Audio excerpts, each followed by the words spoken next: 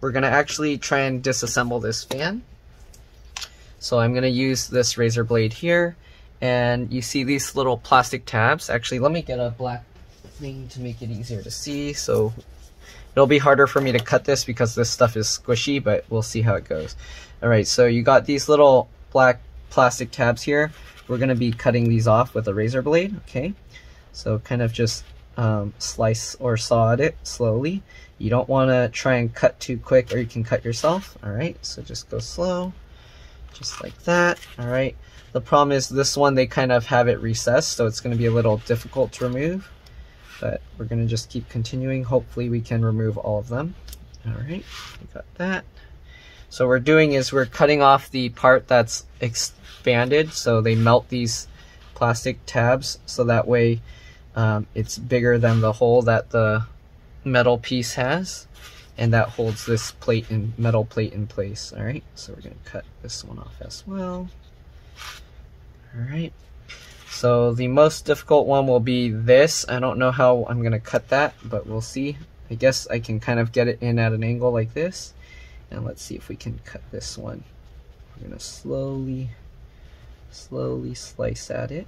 Okay, it looks like it's working. There we go.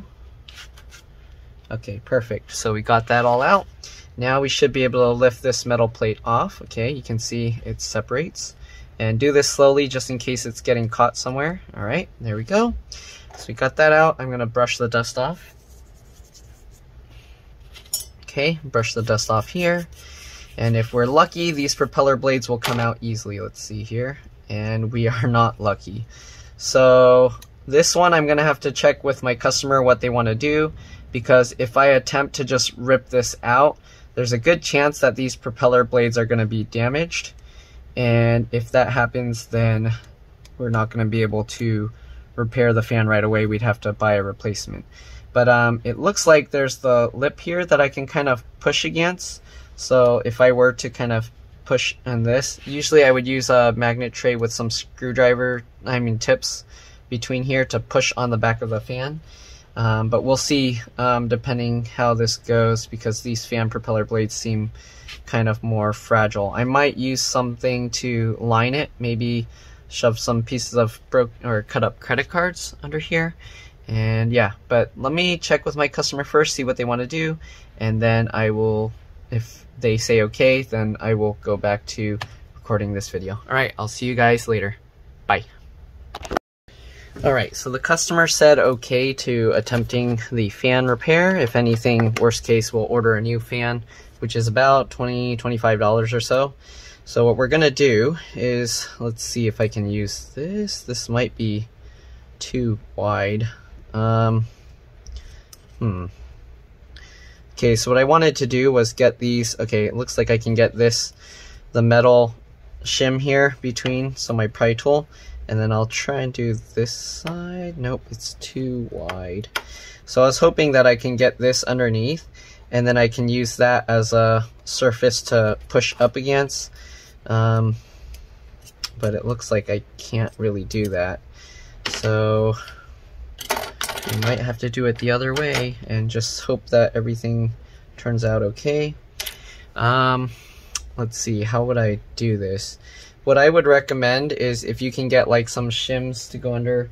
Let me see, I'm gonna try with just some pieces of plastic maybe. I would use a thicker piece of plastic if you can. Let's see, do I have the, I'll try with these broken pieces of keyboard things. I'm dropping my USB stuff. Okay, so let's try using this. So this is what I use to work on keyboards and stuff, but let's see if I can use them as just little shims to hold the stuff in place.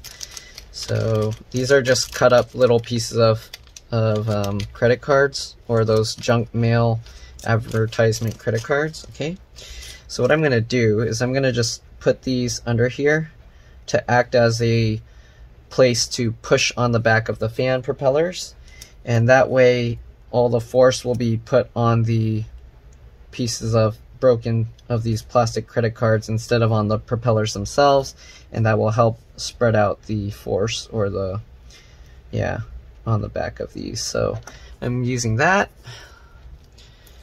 Okay, and then what I'm gonna do, let's take this tray like before I've used on other ones. We got this. Okay, so what I'm gonna do,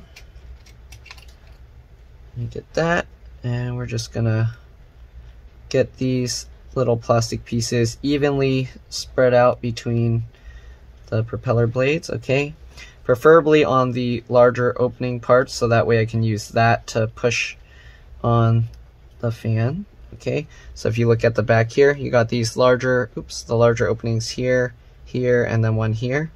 So I'm gonna try and spread these out to be in the middle of those.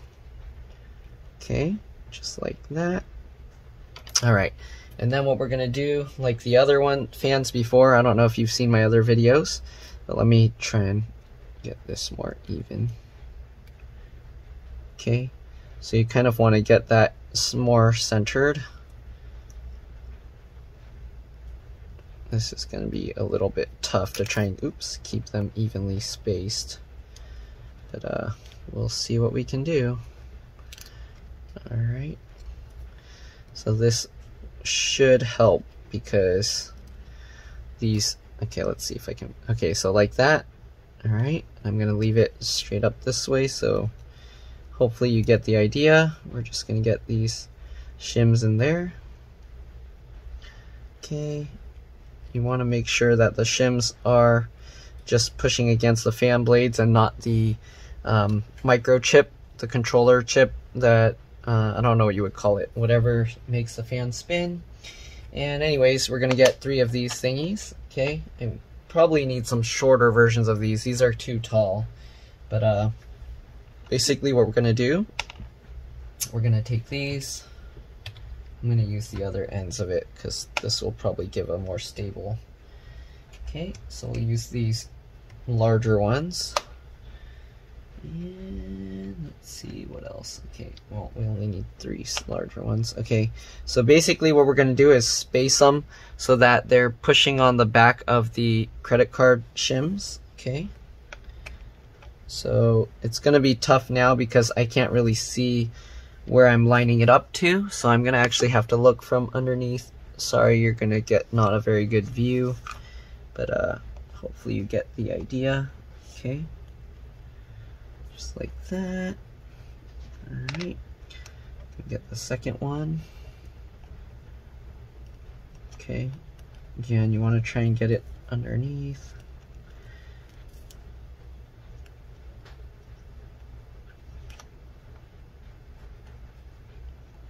It's really tough to get this lined up properly.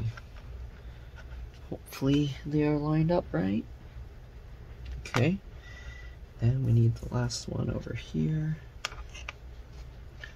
Sorry, my head's getting in the way, I know, but do what I gotta do. All right, and once you get them all lined up, okay, hopefully they're, come on, stay lined up, please.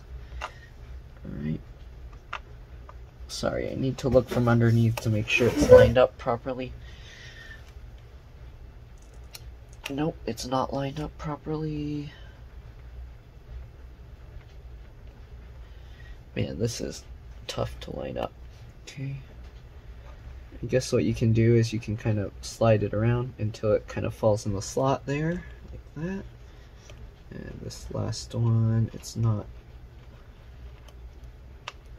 Okay, well, close enough, I hope. Nope, I need to make sure it's going in between, not in the. Okay, like that. Alright, so now we're going to just push on this and hope that it puts enough force to pop the propellers off. Alright, just like this. Oops, I dropped one. Again, this is pretty tough to get lined up right. Alright, oh. Okay, let's see here. What I'm going to do, I'm going to actually take these little plastic shims out first. I'll get it lined up, and then after that, then I'll add the shims in place, okay? Because here you can actually see where the metal things are going in. So here you can see here.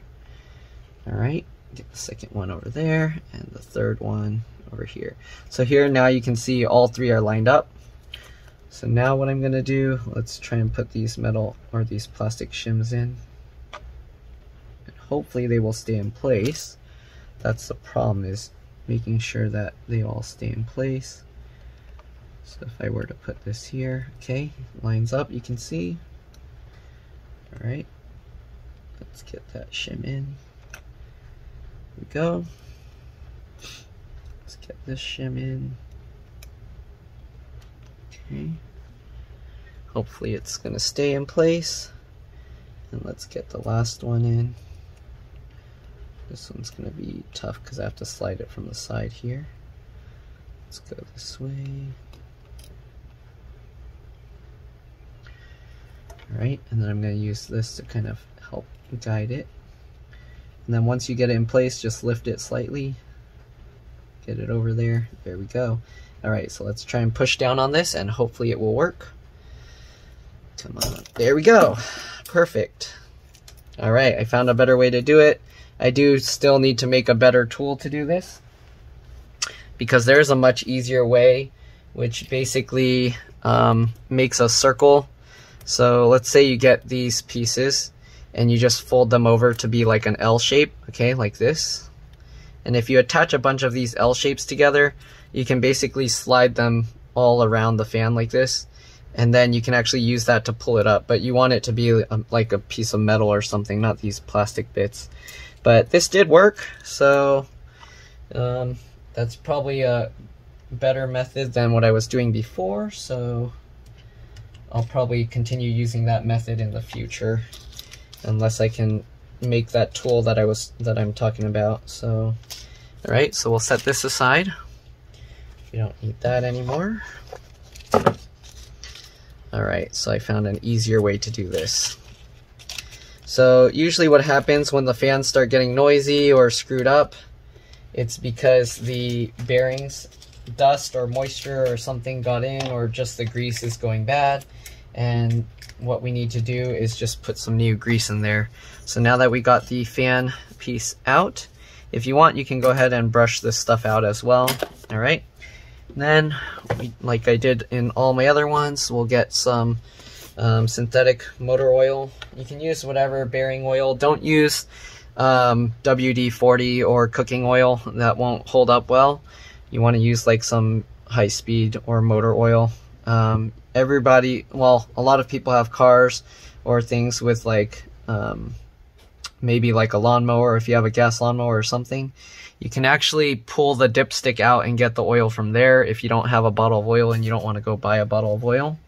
Alright, so basically what you do is you just get that, like I did, a needle, put the oil in there. You can also clean off the shaft of this, alright?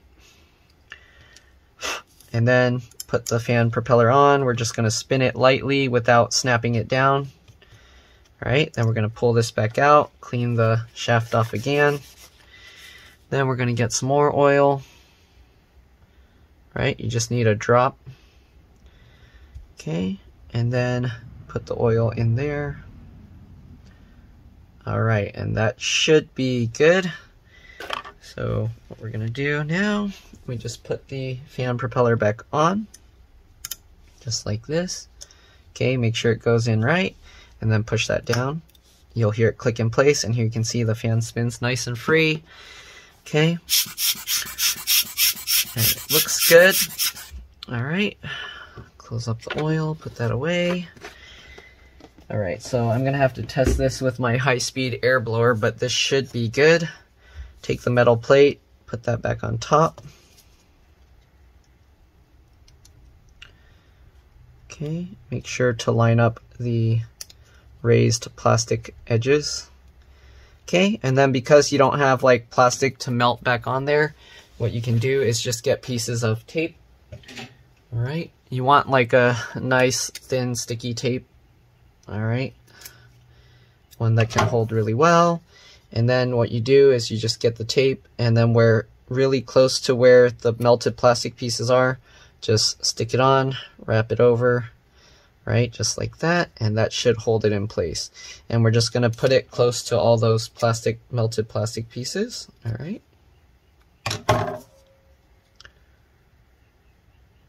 just like that.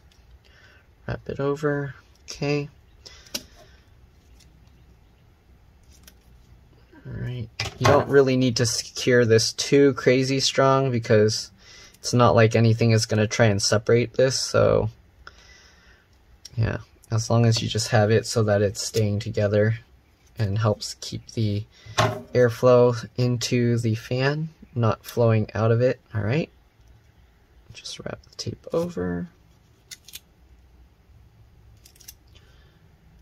Alright, this last one's kind of in a weird spot, so I don't know. We'll see. Hopefully it will stay. You don't want it to go over this foam stuff, so be careful because the foam actually helps seal the air. So just go over. You can have it go a tiny bit on, but you don't want to like cover. So there we go. Right, so you wrapped the fan. We got the adhesive all around. I'm going to put a tiny bit more on one spot here. Okay. Just like that. Alright, so there we go. We got the fan.